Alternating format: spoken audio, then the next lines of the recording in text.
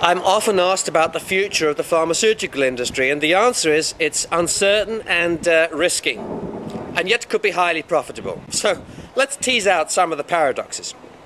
Well, for a start, the top 5 or 6 pharmaceutical companies have a research and development budget that is astonishing. In fact, it's the same size as the entire GDP of around 135 different countries put together. Now, you would think with this extraordinary investment that there would be a massive amount of pharmaceutical innovation, but sadly that's not the case.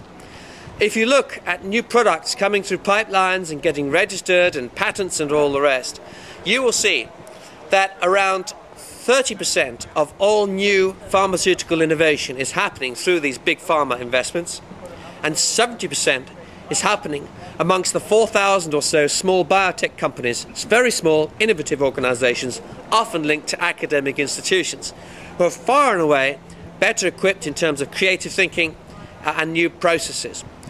In contrast, the old pharma companies are often segmented by a rather archaic and traditional way of thinking about disease into different therapeutic areas, when often it's the same disease mechanisms at the physiological level, at the cellular level, that may explain the mechanisms for all kinds of different diseases. But traditional pharma companies find it hard to take that kind of wild leap into processes, and instead are usually consumed with rolling out yet more lookalike drugs with just almost identical to something they've been selling for years, with just one tiny little part added to one molecule that enables them to get a fresh patent and maybe preserve some kind of income stream for the future. And most of the new products which have been coming through for the last 5 to 10 years have been just these add-ons, these relatively boring, relatively uncreative, unimaginative solutions to generating income. And pharma companies are also obsessed with the blockbuster. That is a drug which is going to generate at least $1 billion of sales. That means that loads of people have it. The problem is chronic. They're going to have to take the medicine forever. No possibility of cure. This is the ideal drug. So drugs for rheumatoid, for instance, drugs for asthma, all kinds of things like that are wonderful blockbusters because they don't actually deal with the fundamentals of the situation. Drugs which are very difficult for pharmaceutical companies to develop are those that actually deal with an illness and make it history. And that's why antibiotics are a real challenge. Why? Because you only take them for a few days if it's any good. So where's the revenue? And there's a psychological barrier beyond which most governments will not pay, most insurance companies won't pay for, say, 10 tablets of a particular kind of powerful antibiotic therapy. Take antibiotics. There's been hardly any real innovation in antibiotics for the last 30 years. Yes, tinkering around the edges, but we have not seen a fundamental breakthrough as powerful as the development of penicillin or cephalosporins or things like that, or very few of them. And that's why we are now playing catch-up with huge numbers of mutant bacteria which are multiply resistant and really beyond our control. And these will be increasingly disruptive to healthcare systems unless we can find a new generation. But that will require a new effort in terms of funding. It's the same with antivirals, actually. We've seen very little progress in antiviral therapy. Yes, we're tinkering around the edges, but we've not seen the kind of breakthrough that we saw in the 1940s with penicillin. We just don't have those kind of technologies. When it comes, it will come from one of the 4,000 small biotechs, most likely, rather than from the big pharma giants. And the pharma giants are also under pressure because of the generics industry, which snaps around its heels, looking to pump out drugs without paying any license fee. It's a bit like pirating software. Within often 2, 3 or 4 years of a drug coming onto market. It's been difficult to protect patents in some countries. There's been quite a lot of moral pressure not to pursue patent protection even when you've got the legal right to do it and the legal strength within that country to do it, with things like HIV, with basic treatments for things like malaria and other things, or diseases which affect those in the poorest nations. It's been very, very hard.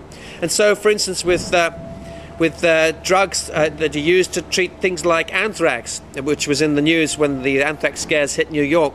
Ciproxycillin. There's two versions of it. They are identical. One is made in India and has been available online for 35 cents a tablet. It's generic. It's a pirate ripoff, if you like, of a patent situation. And the other has been sold on the streets of New York for $5.34 a tablet. That's a $5 a tablet difference. Now you try and justify that kind of price difference to a subsistence farmer who lives in a mud hut in outside Nairobi, who has a total income per year of around $55. You tell him that he's got to pay $5.35 per tablet to save the life of his daughter, when he can get a generic version for 34 cents a tablet down in the street. And you try and tell him that he's going to be locked up in prison and turned into a criminal. In fact, you try and tell his friends that. You try and tell his friends in the UK, in the United States, that. It does not go down well.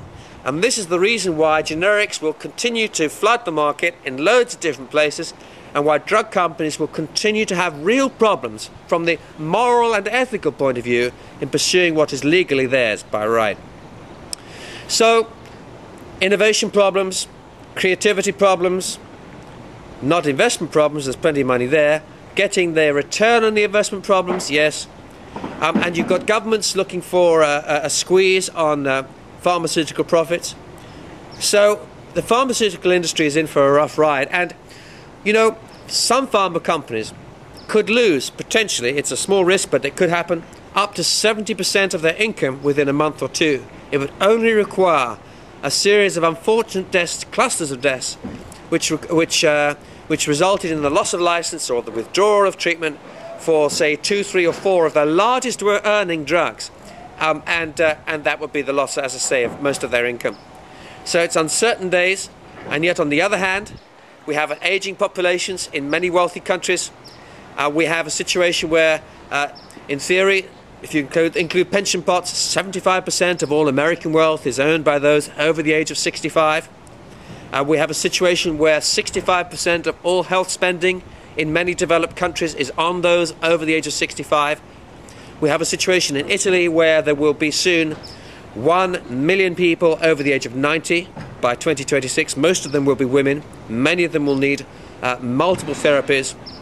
A very high proportion of those over the age of 70 have 2, 3 or 4 chronic conditions, each of which requires daily medication. So in theory, the future should be really bright for the pharma industry, but the reality could be troubles ahead.